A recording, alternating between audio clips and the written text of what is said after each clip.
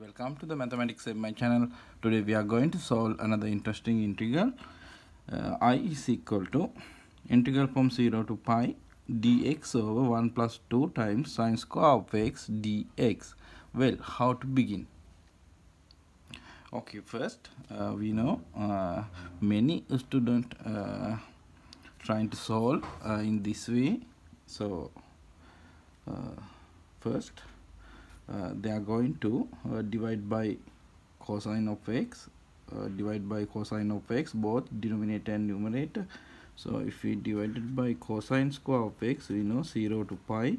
Here dx over cosine square of x, we know secant square of x dx over, now 1 over cosine square of x, we know secant square of x, plus here 2 times sine square of x over cosine square of x, we know 2 times tan square of x, here dx. Okay, now we can simplify 0 to pi, here secant square of x over, now instead of secant square of x, 1 plus tan square of x, we can substitute 1 plus tan square of x. So 1 plus tan square of x plus 2 times tan square of x, we know 3 times tan square of x dx.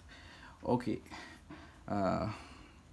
we can take this integral also divided also following this way.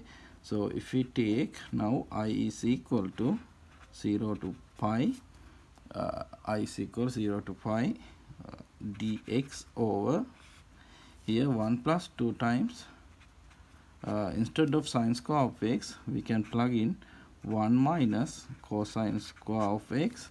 Then we can simplify 0 to pi dx over, here 1 plus 2. So 1 plus 2, we know 3. And here minus 2 times cosine square of x. Then 0 to pi, we know cosine square of x is equal to 1 over secant square of x. So if we simplify, here secant square of x dx over, now 3 over so here 1 over cosine secant square of x, so 3 times secant square of x minus 2. Okay, now here in the numerator we have secant square of x. Now instead of secant square of x, we can plug in tan square, 1 plus tan square of x. So here 3 times secant square of x, we know 3 times tan square of x, so 3 plus 3 times tan square of x minus 2, and we can write this is equal to 0 to pi secant square of x, here dx over 1 plus 3 times tan square of x. Okay, now both these two integrals are same. Okay, now to evaluate I, we can take now antiderivative. So if we take antiderivative, we know this is equal to 1 over square root of 3 arctan of square root of 3 times tan of x from 0 to pi. Okay, now if we plug in upper limit and lower limit, we know this is equal to 0. So answer is 0. But is this correct? Is this correct? No, this is, we know this is incorrect. So what's the reason? Why is this incorrect? Well, now I am going to tell very important fact. So listen carefully here. Okay, I write, listen carefully. We know the Newton-Leibniz formula.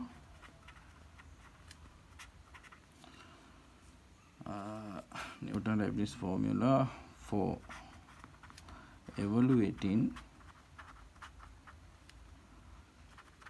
evaluating the definite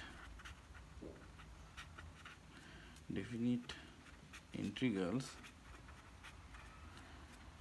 not applicable because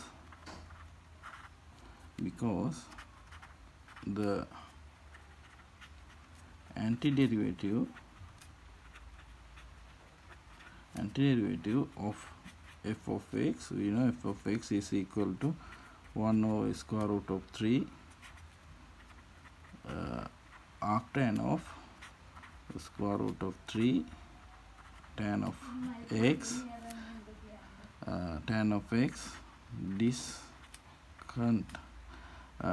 discontinuity at the point x is equal to pi over 2, which we know lies in the interval 0 to pi. Okay, I think you can understand it.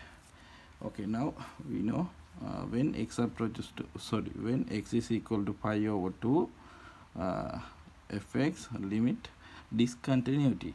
So okay, if we take limit, left hand limit and right hand limit, so if we take LHL, we know limit h approaches to 0, 1 over square root of 3 arctan square root of 3 times tan of 5 over 2 minus h, 5 over 2 minus h at x is equal to pi over 2. So now we can simplify.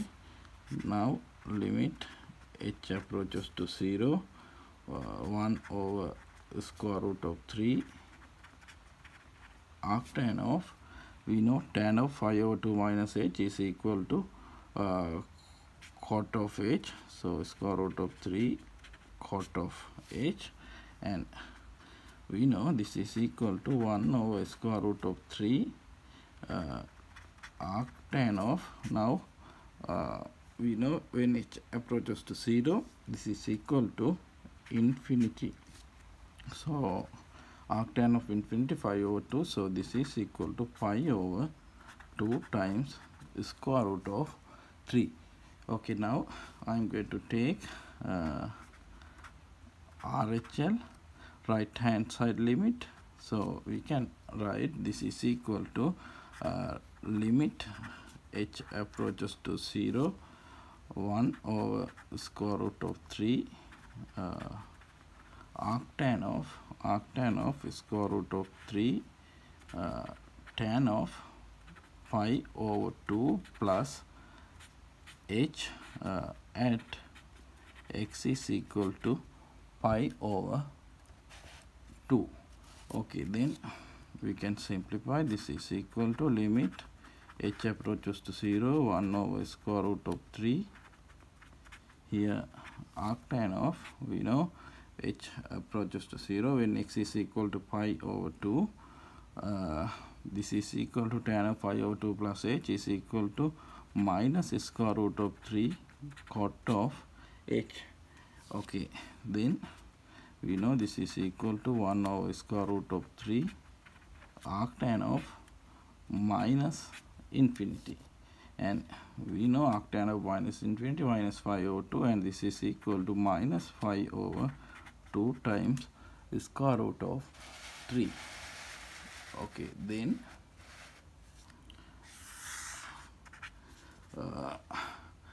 left hand limit is not equal to right hand side limit at x is equal to pi over 2. Okay, then now we know antiderivative of f of x is discontinuous at x is equal to pi over 2. So antiderivative of f of x is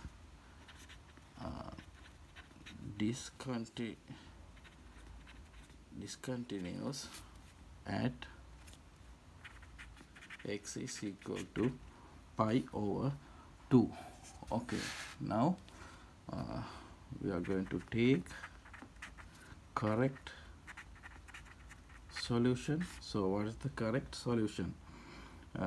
Now we know I is equal to 0 to pi dx over 1 plus 2 times sine square of x, and this is equal to 0 to pi secant square of x over 1 plus 3 times tan square of x dx. Okay, then we know this property. 0 to 2 times a f of x dx is equal to 0 when f of pi minus x is equal to f of x, and 0 to a f of x dx is equal to 2 times 0 to a f of x dx when f pi minus x is equal to f of x. Okay, then we can write if we take f of x is equal to secant square of x over 1 plus 3 times tan square of x when f pi minus x is equal to f of x. Therefore our integral I we can write 2 times 0 to pi over 2 secant square of x over 1 plus 3 times tan square of x dx. Okay, now to evaluate this integral we can take a substitution. So if we take square root of 3 times tan of x is equal to t, now differentiate square root of 3 secant square of x dx is equal to dt, and now here we can plug in. So here secant square of x dx we know dt over square root of 3, so here 2 over square root of 3. Now limit when x approaches to 0 we know t approaches to 0, upper limit we know infinity, and here secant square of x dx dt over 1 plus 3 times tan square of x we know if we square both sides, here this is equal to t square dt. Okay, then sorry, here we write dt, then we know this is equal to 2 over square root of 3 arctan of t limit when 0 to infinity. Okay, now we can plug in. So I is equal to 2 over square root of 3. Now if we plug in infinity we know pi over 2, if we plug in 0 here 0. So now 2 get cancelled and I is equal to pi over square root of 3. Okay, this is the answer. If you like this video, please subscribe this channel. Thank you for watching.